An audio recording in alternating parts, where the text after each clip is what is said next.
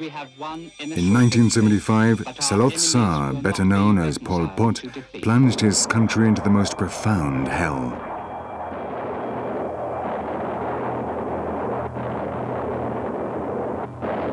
While neighbouring Vietnam was fighting a bloody struggle against the American invader, Pol Pot founded the clandestine Kampuchea Workers Party, a movement first planned in the 1950s in the classrooms of the Sorbonne University in Paris, where Pol Pot had been given a grant to study. In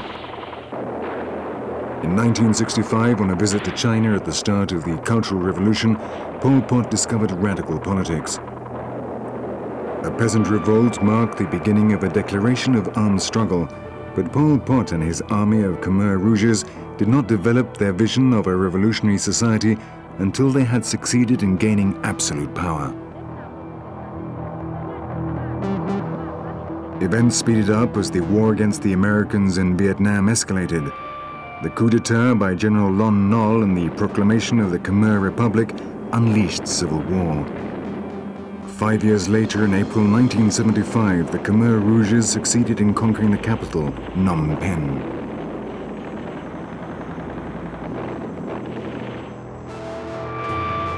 The population, weary of war, welcomed the visitors as heroes bringing peace. But what they could never have imagined was that that very same day a nightmare had begun and would continue for 4 long years. The worst was yet to come.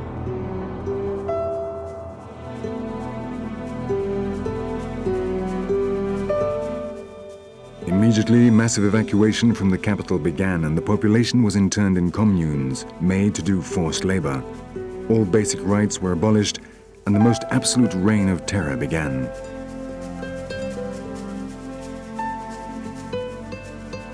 In a matter of hours, Phnom Penh became a ghost town, and all forms of property were abolished. The markets, the currency, the media, telephones, and the postal service all disappeared. Pol Pot, Big Brother #1, was finally able to put into practice what he had dreamt of for so long.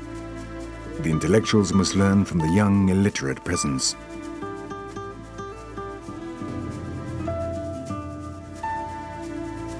Anyone who had received secondary education was condemned to be executed. Wearing glasses and not having calluses on your hands made you a candidate for death. 90% of doctors were killed. Babies were murdered by throwing them against trees, and using hose in order to save ammunition, thousands of Cambodians were wiped out. The fields of Cambodia were soon strewn with dead bodies in a holocaust comparable to that of Hitler or Stalin, and which cost the lives of 2 million people, that is, 1/3 of the population. Tol Kork, a suburb of Phnom Penh, was the place chosen to bury over 20,000 victims. Today we can still see the mass graves of the most horrific, blood-curdling place in Southeast Asia.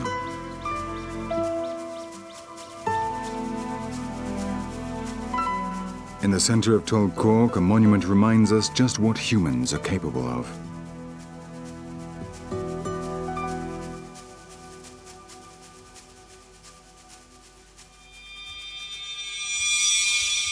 And the most horrifying thing of all is that the assassins were boys and girls of between 10 and 15 years old who were turned into killing machines through sessions of political indoctrination.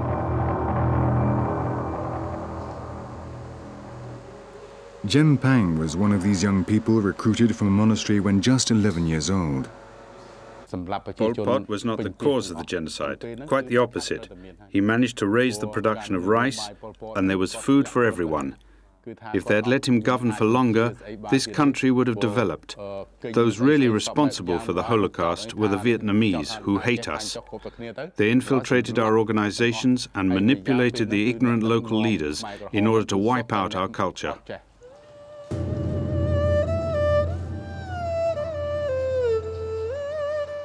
The democratic regime of Kampuchea converted the Tual Sravi Catholic school into the main detention and interrogation center of the political police. Known as S21, it remains the greatest symbol of Pol Pot's reign of terror.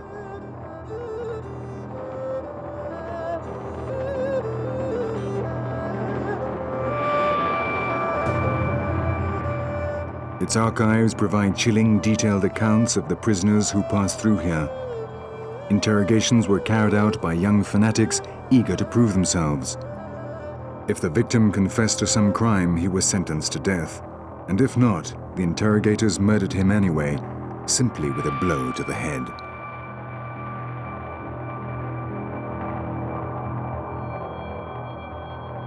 In order to stop the torture, prisoners had to declare themselves guilty of one of three basic accusations.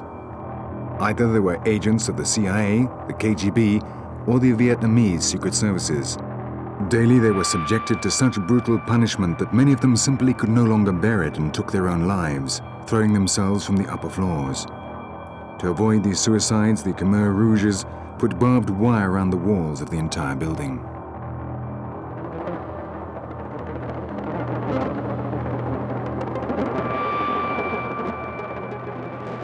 When it came to torturing their victims, the executioners made no distinction between a frail old woman, an innocent girl, or a foreign journalist who had been unable to flee the country in time. In 4 years, over 17,000 people were executed in the S-21 concentration camp.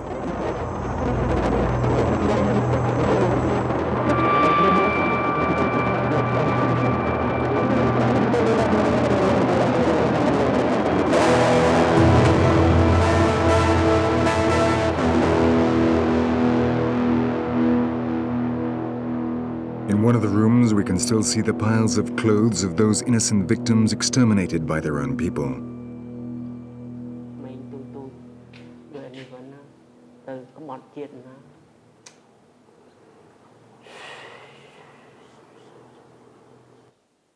Only 2 people managed to escape from this prison alive, thanks to their artistic skills. The sculptor Im Chan was saved because he had to finish a bust of Pol Pot. Lon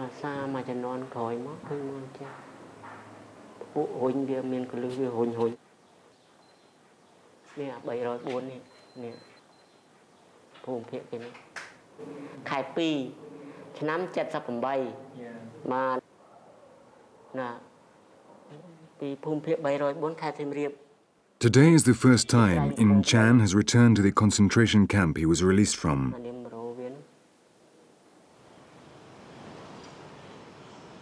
Van Nat, the other survivor, was Pol Pot's official portrait painter, and he painted the pictures of the atrocities we saw earlier.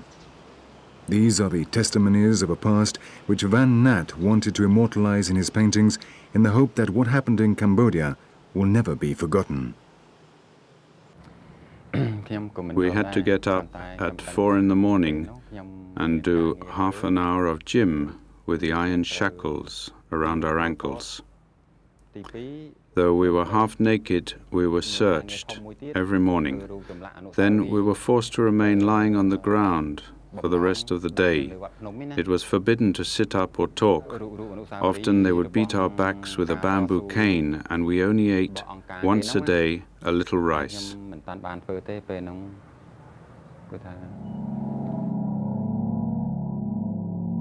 On the 15th of April 1998, Pol Pot died at the age of 70 in a small shack in the jungle of Thailand, where he had taken refuge along with the last Khmer Rouges. His death came at a very opportune moment.